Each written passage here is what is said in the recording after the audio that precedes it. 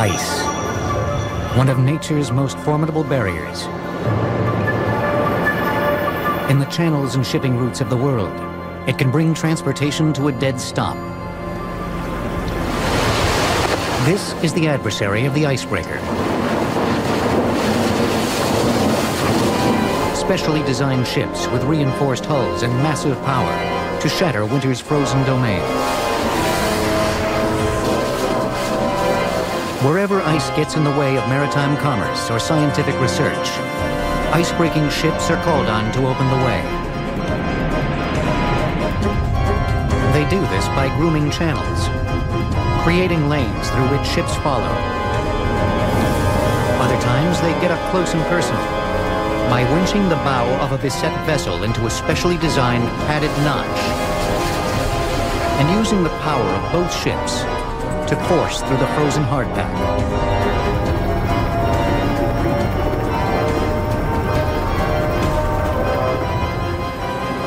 It is late January on the Great Lakes.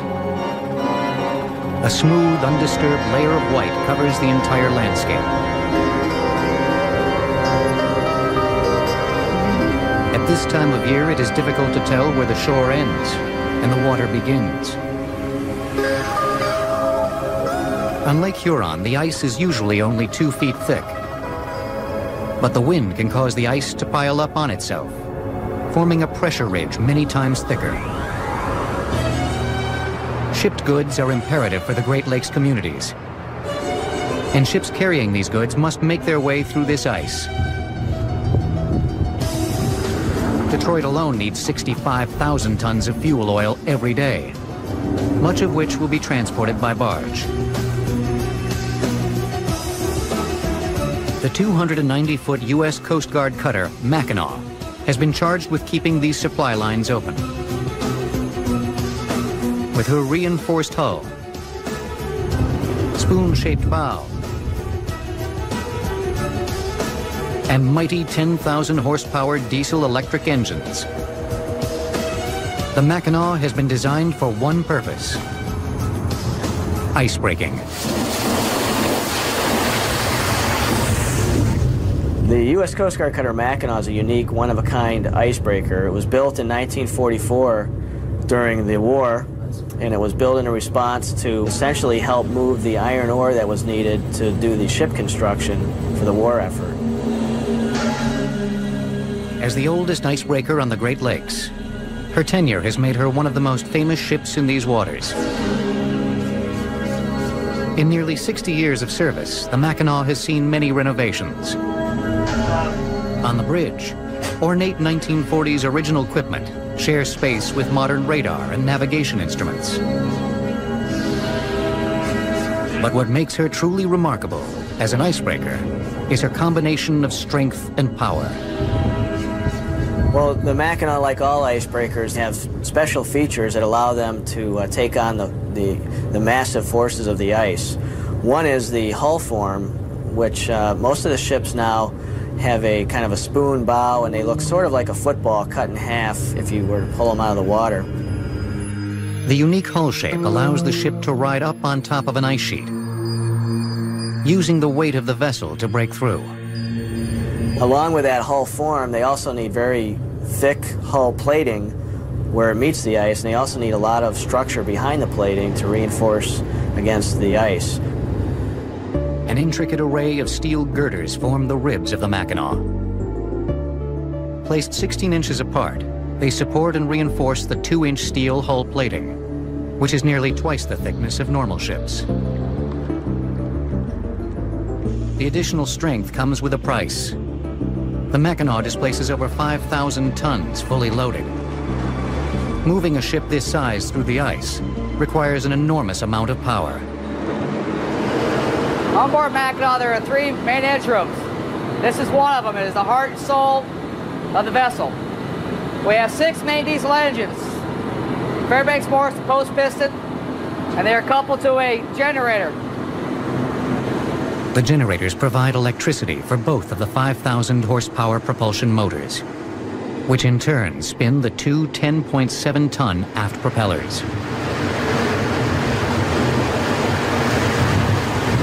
The diesel-electric engine has been used on board icebreakers for quite a while, and it's the preferred power plant, primarily because when the propeller goes through the ice, if it hits a large piece, there's a shock on that propeller and it's transmitted back through the shaft. The propeller shafts are spun by the powerful electric motors, which utilize magnetic fields for propulsion, as opposed to being directly attached to the diesel power plant, which would require additional gears and mechanical linkages. More to damage if a propeller were suddenly jammed in the ice. The Mackinac has other traits that make her at home in the ice. Onboard tanks and pumps comprise a heel and trim system. In 30 seconds, over 100,000 gallons of water can be pumped from one side of the boat to the other.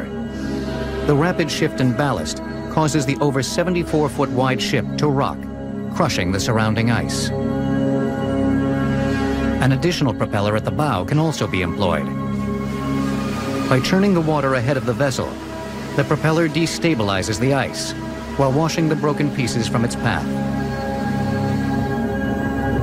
But the years of icebreaking have taken their toll, and the mighty Mackinac is beginning to show her age.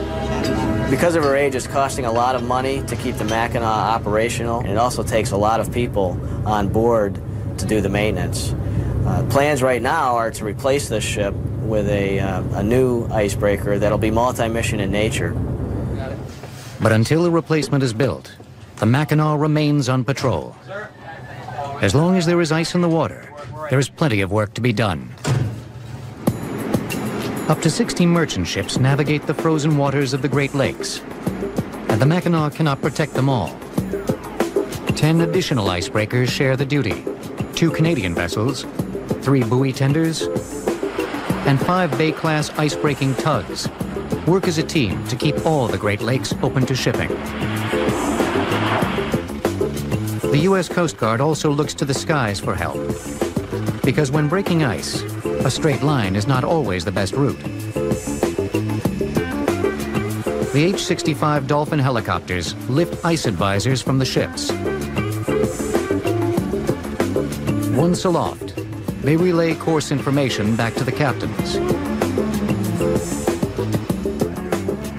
When you're on the bridge of the cutter, you can only see so far. Being able to climb to 1,000 or 2,000 feet, we can give them a better idea of where they should go to hit the open water. That would be a much less arduous task than breaking through all the hard stuff. They are our eyes in the sky. If we're working in a lake environment such as this, we could be working a mile or 2 miles away from a great open water lead and not know it.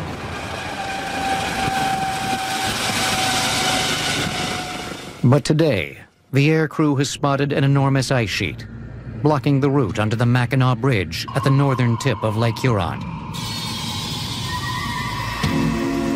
The ice-breaking tug Katmai Bay has been called on to clear the potentially dangerous flow.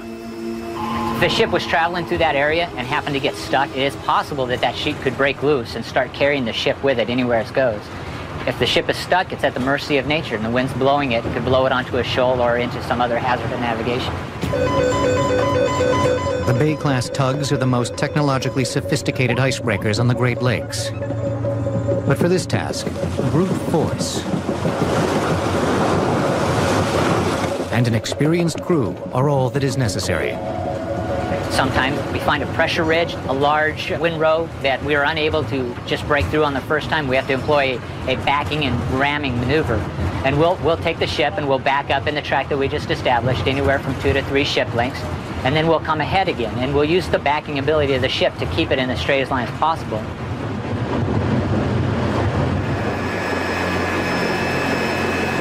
Backing up in the ice can pose a problem for normal non-icebreaking ships.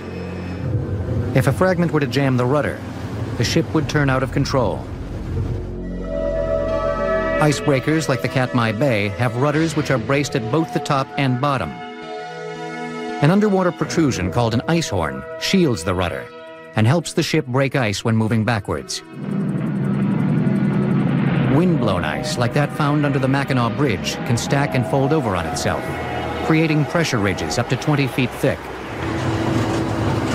The ship will have to back and ram many times to get through this extremely tough ice. Fortunately, the Bay-class ships have other weapons at their disposal.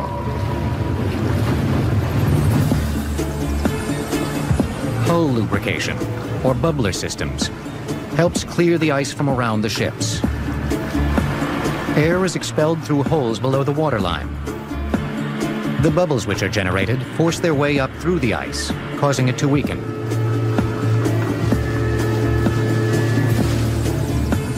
Once the ship has broken through the pack ice, the specially designed bow and powerful prop wash create wave action in the surrounding water.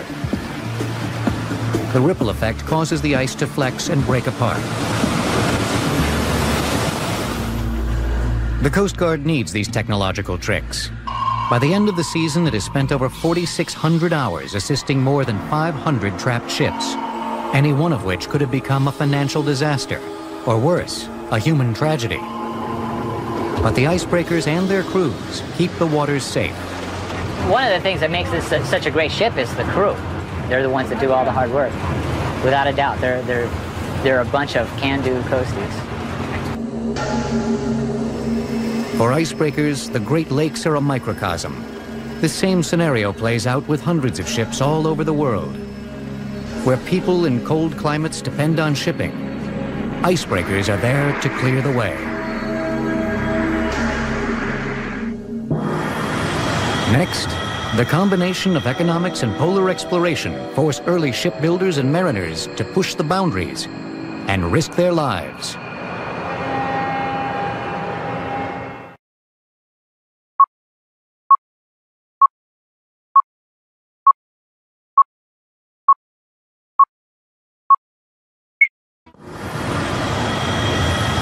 The icebreaker has changed the way ships navigate the waterways of the world. Modern icebreakers can smash through 10-foot thick ice sheets without stopping. But for early wooden, wind-powered ships, the best way to deal with ice was not to be in the water. Prior to icebreakers, the countries that had major ice problems would have to just stop all operations in that area. They would have to move their shipping out of the area just because they would be caught and crushed in the ice. Lightly built wind-powered ships were no match for a frozen waterway. That would begin to change with the perfection of the steam engine by James Watt in the late 1700s, and the subsequent creation of steam-powered ships. But there were still problems. In the 1830s and 40s, when you begin to have steam-powered vessels, even they were too underpowered to punch their way through ice. Most of these vessels still had sail, and even the combination of both were too underpowered. Captains who blundered into heavy ice had few options. Depending on the atmospheric conditions, the ships could be trapped until a thaw or mercilessly crushed. The crews would toil to free their ships with sledgehammers or anything else they could find to stave off the encroaching freeze. The other things they could do was put a anchor out on the ice and then using the ship's capstan winch yourselves forward. So there really wasn't much you could do. And probably the best illustration of this is what happened to Ernest Shackleton in the Antarctic. His ship was trapped, drifted for many miles. Eventually the ice crushed it. Still, many mariners remained undaunted, particularly those who stood to make a great deal of money hunting whales and seals near the frozen poles. In the 1870s or 1880s, whaling and sealing became a fairly good business. Therefore, we had to start getting more strengthened ships for this, and they started to put better framing in the ships and strengthen them on the outside of the ship also. The United States' first real foray into icebreaking came with the purchase of the Alaska Territory in 1867. The federal government charged the Revenue Cutter Service, later to become the U.S. Coast Guard, with regular missions to the region. The ships of the Bering Sea Patrol would set sail in the spring from Seattle. Heading north as the ice melted, they would stop in native villages along the way. The captains of those early cutters were the only government representatives in the territory. Part diplomat and part law enforcement, they were both loved and feared by local inhabitants. and they had a doctor and a dentist aboard. They would take care of your ills. And also, the captain was usually appointed a federal judge, and he would sit down and hold trials, hanging from the yardarm or whatever, go to the next town. The captains and crews would also be responsible for enforcing some of America's earliest environmental laws. There was a lot of over-harvesting of seals at this point from not only the United States, but from other nations, and they would send the cutters up there to help regulate this and protect the seals. One of the cutters in particular was the Rush that was up there. She went up there for a number of years, and the old saying, get there to avoid the rush, comes from that. People that were going to do anything illegal had to get there before the rush arrived. Other ships would become renowned for their work in the Alaskan waters. Two of the vessels that the Revenue Cutter Service eventually gets, the Bear and the Thetis, were both built as whalers. And of course, whalers are designed to work in light ice because they can capture whales and kill them. Both of these vessels were built with heavy hulls and were reinforced to work in ice. Known as the Coast Guard's Old Ironsides, the 198-foot Bear was constructed in Dundee, Scotland. Built in 1874, the ship was sold to the U.S. 10 years later and would see decades of service. With her tightly spaced reinforcing beams made of ironwood and metal bow plating, she was far stronger than most ships in the water. Still, she was not an icebreaker. Like the ships before her, at best, the Bear was ice-resistant, having neither the power nor strength to plow through ice. The world would have to wait another 25 years for a ship that strong. In 1899, the first true icebreaker was built. The British ship, Ermac, purchased by the Russian government, boasted engines powerful enough to produce 10,000 horsepower. But better engines were only part of the equation. The next major step for these mighty ships was in hull design. Well, the Kickapoo was a unique vessel. She was built in 1921, and she was altered in 1926. What the Coast Guard did was to increase the length of the vessel and cut back the very bottom part of her bow, which is called the forefoot. And this particular design feature allows her to ride up over the ice and use the weight of the vessel to break the ice. This is a very important advance in icebreaker technology because it is really a design feature that allows the vessel not only to push its way through ice, but actually to break ice. The Northland, commissioned in 1927, replaced the Bear in the waters off Alaska. Despite having sails for emergency use, the Northland incorporated the latest design features, as well as a new power plant, the recently developed diesel engine. The United States was now producing strong and powerful ice-breaking ships, but their ability and importance would not be immediately recognized. As is often the case, the technology would have to wait for the world to catch up.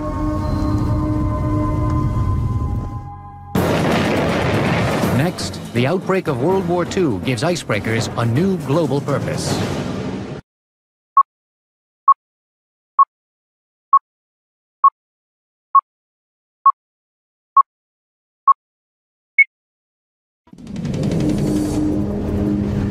Today, icebreakers from around the world are regular visitors to the frozen poles. The benefits these ships offer to science and commerce are immeasurable, but that has not always been recognized. By the late 1920s, shipbuilders were making icebreakers that combined strength, power, and design features.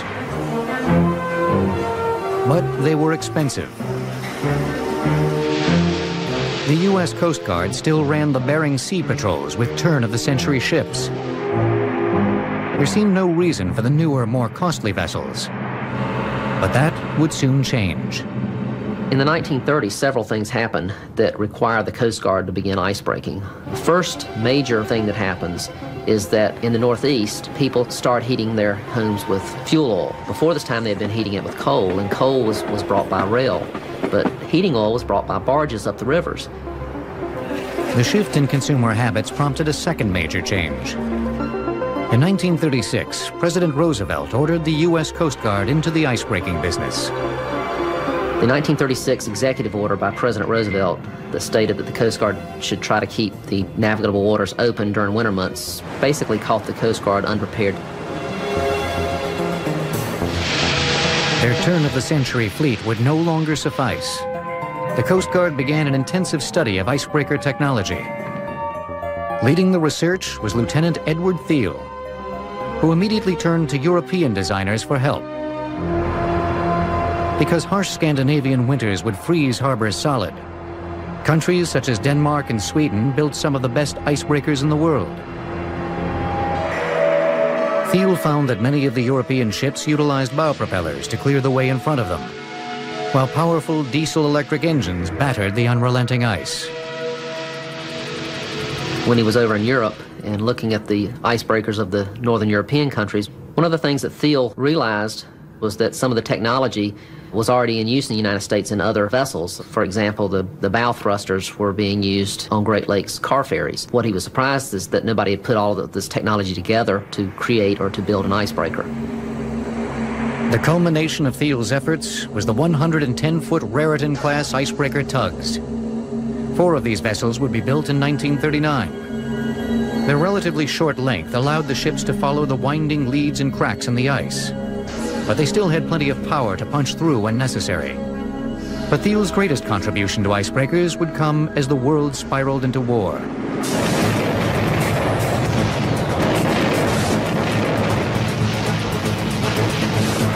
With the outbreak of World War II, the icebreaker's reach would become global. A new breed of ship would become vital in the frozen North Atlantic. To remain for long periods of time in ice fields above the polar circle, these ships needed to be both phenomenally strong and large enough to carry the necessary supplies. The 269-foot Wind-class icebreakers were contracted in November of 1941. Some of the world's first true polar icebreakers, the ships were strengthened by their close spacing of internal frames and carefully designed trusses. Combined with a 1 5/8-inch welded steel hull plating, these ships could resist 3,000 pounds of pressure per square inch along the waterline. At the beginning of the war, we based our designs on the breakers that they had in Europe. They were much smaller icebreakers, and about 75% of them had a bow screw. We figured that the Europeans never left the fjords over there because as soon as we went into hard Arctic ice, we broke screws. And consequently, they were built that way, but we took them off within a couple of years. Once they were redesigned, the Wind-class breakers became the best the world had ever seen. So good that none fought for the U.S.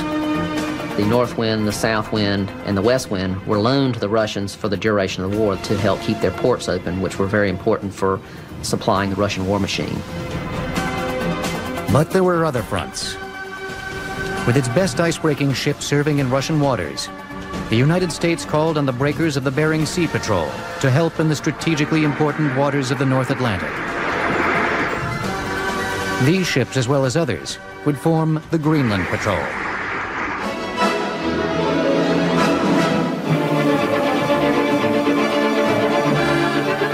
On patrol in the Arctic off Greenland, the United States Coast Guard cutter moves through bleak iceberg-infested waters. She is one of 4 cutters on a 2-month mission to smash German fortified radio bases on the remote Greenland coasts. One of the most important fronts during World War II for the United States was the Greenland theater of operations. Many people don't realize how important that was. Greenland was being used by the Germans to predict the weather over the European theater. They were sending weather teams there to send out the weather reports. The other strategic need for Greenland was the cryolite mines. Now, cryolite is a very important mineral that is used in the production of aluminum. Throughout the war, the ships and crews of the Greenland Patrol would attack and destroy German fortifications, thwarting their enemies' best efforts to acquire vital information and resources. At the end of the war, it seemed the ships, like the sailors who manned them, would return to the peacetime business of clearing shipping lanes. But that was not to be. Next, new global tensions leave the battle-tested American icebreakers in the coldest part of the Cold War, while the Soviet Union unleashes the power of the atom to build the strongest icebreakers the world has ever seen.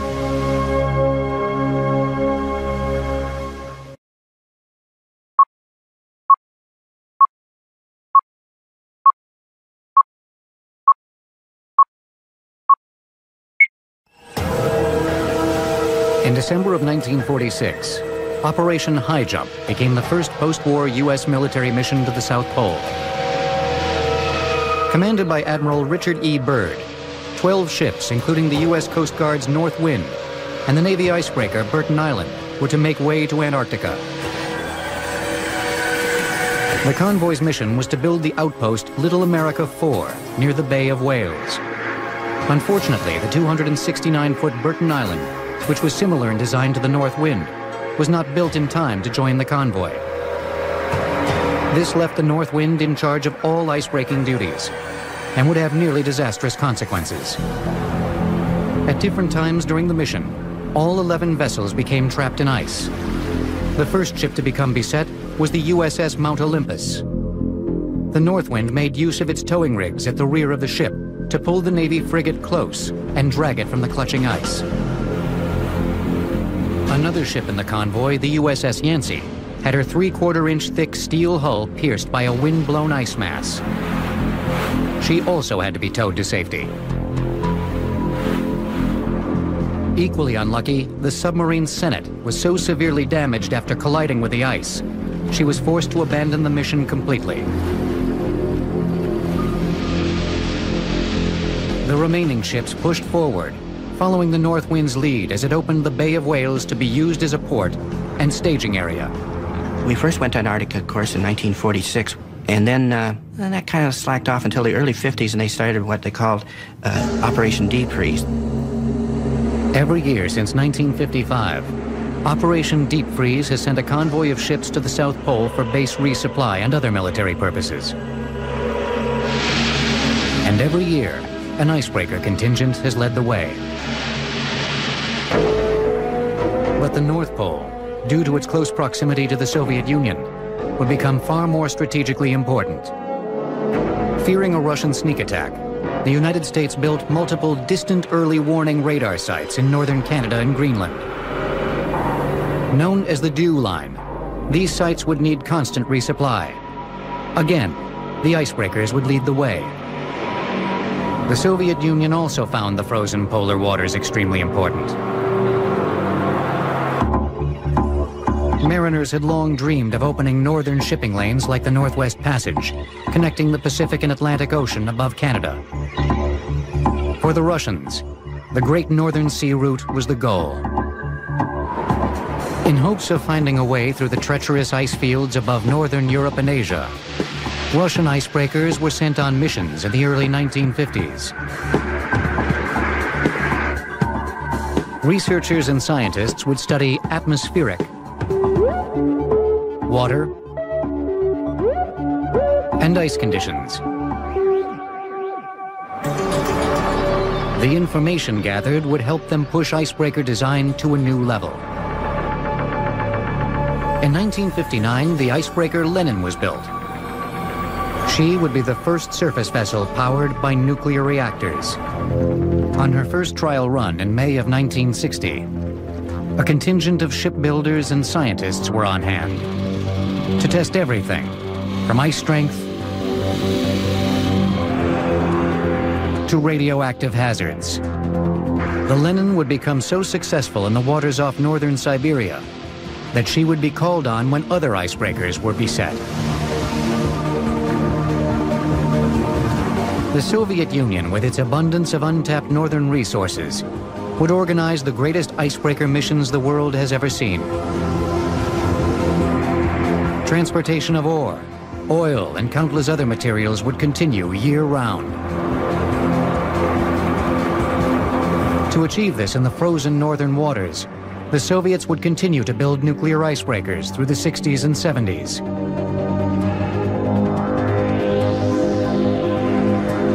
They would become the fastest and strongest icebreakers of all time, able to force through 8 feet of ice at 10 knots per hour. For the United States, the ships and missions would also begin to change. In the late 1960s, the Coast Guard took over several Navy icebreakers, and we became the sole operators of U.S. polar icebreakers.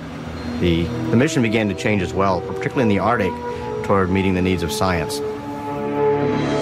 But the aging wind-class icebreakers with their space-consuming deck guns were better suited for war than scientific exploration.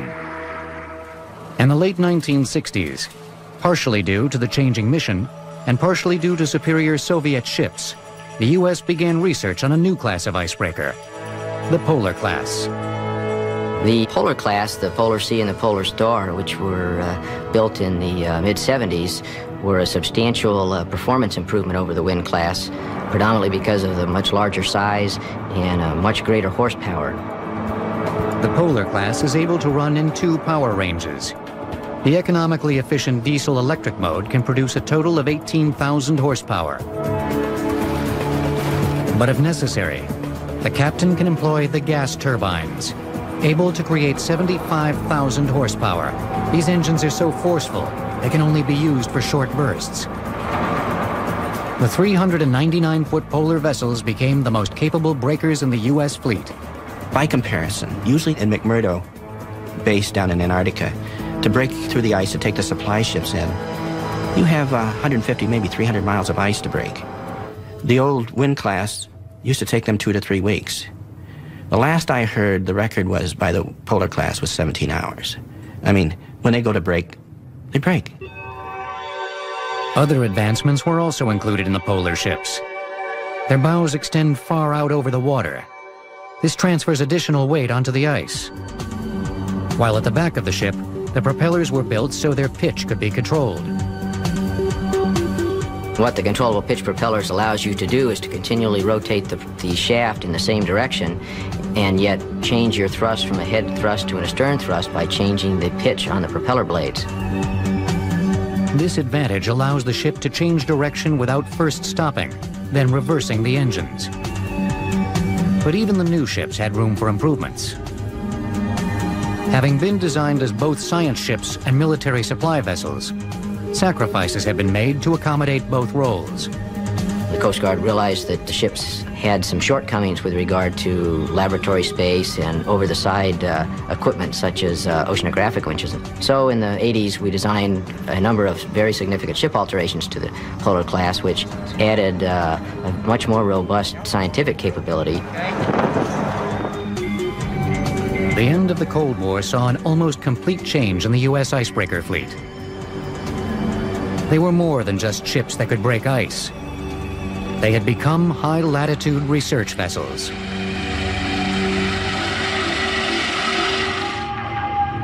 Russia would also see a change in their ships, but not for the better. The crumbling post-Cold War economy would offer little financial support for the once grand nuclear fleet. Today, a handful of the ships continue to operate, but many questions regarding safety and stability reverberate through the international maritime community. No, it's measuring. It's going up to 1,000 there. That's very dangerous. Of primary concern, the radioactive hearts of these vessels and storage of spent fuel, leaving some to believe the ships are nuclear disasters waiting to happen. Next, the quest for polar science advances as the U.S. Coast Guard unveils the newest icebreaker in its fleet.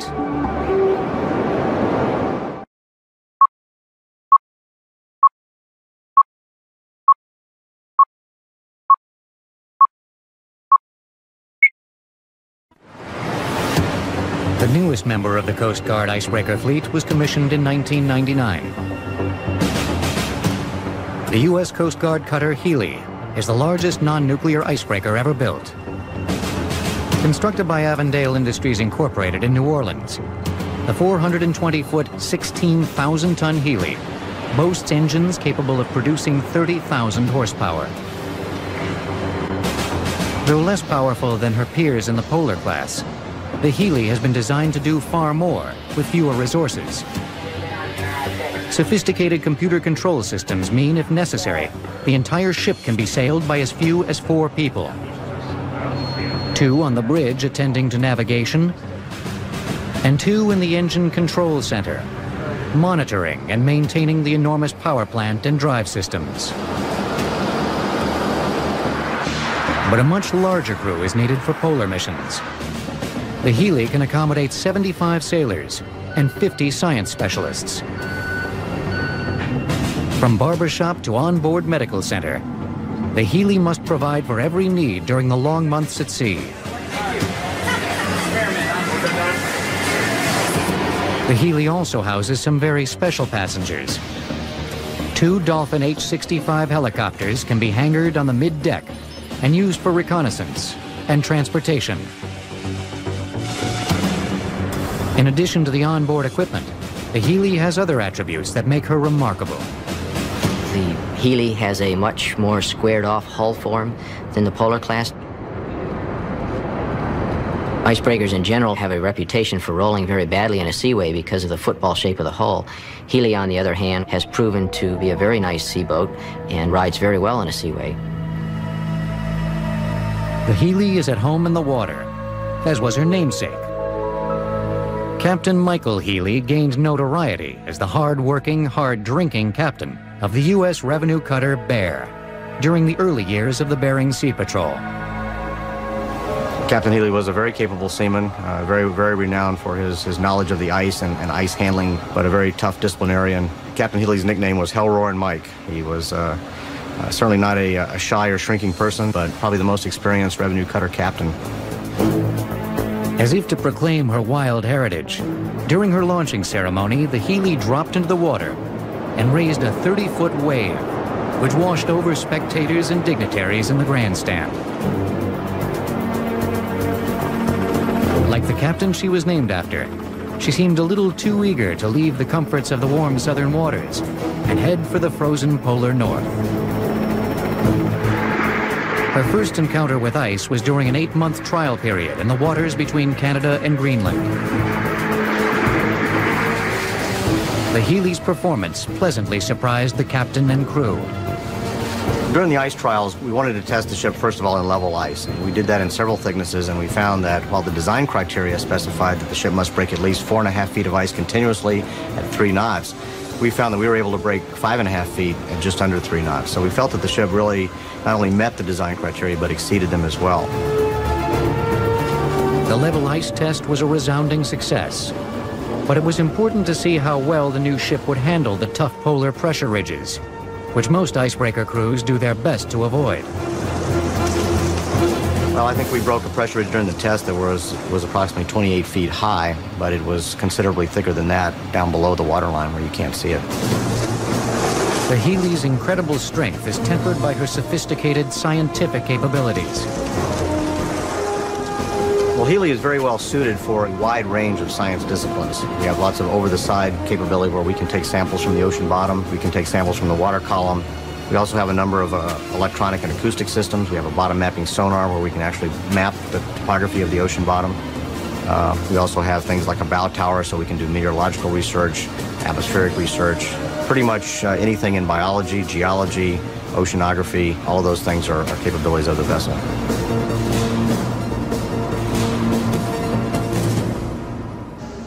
In years past, captains used to look out at the ice in front of their ship and see a barrier that could not be crossed. Today, they see a door to discovery, to which the icebreaker is the key. The future of these magnificent ships will involve a complicated marriage between shipbuilders and polar scientists, making icebreakers not only the toughest ships on the water, but also some of the smartest.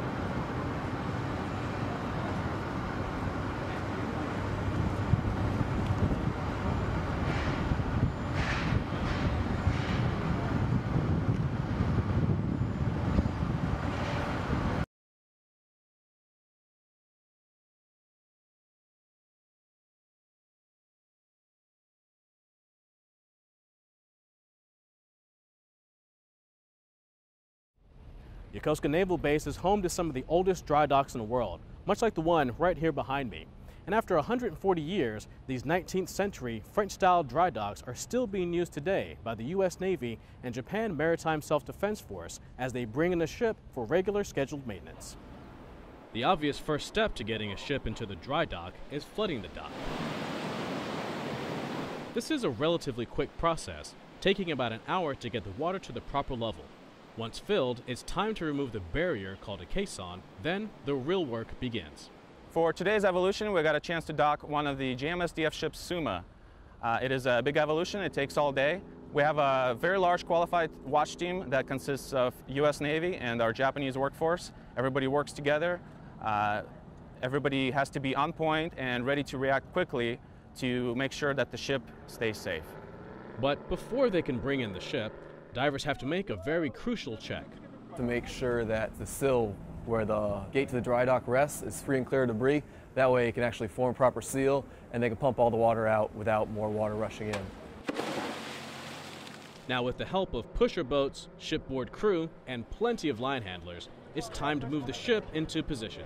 One of the most important and the most difficult parts of the evolution is the actual transit into the dock, because everything happens very quickly. There's very little room for error, and there are many moving parts. With the ship in the dock and the caisson back in place, they now have to drain the water, which can be a bit of a waiting game. Luckily, we can speed ahead and join the divers again for one final check before clearing out all the water. We made sure that the middle of the keel was in line with the front and last blocks in the row, and we just made sure that there was no hull appendages floating over the blocks that were going to get crushed when the ship sits on them. I want to credit the success of today's evolution to the teamwork and dedication of the US Navy watch team and the Japanese workforce.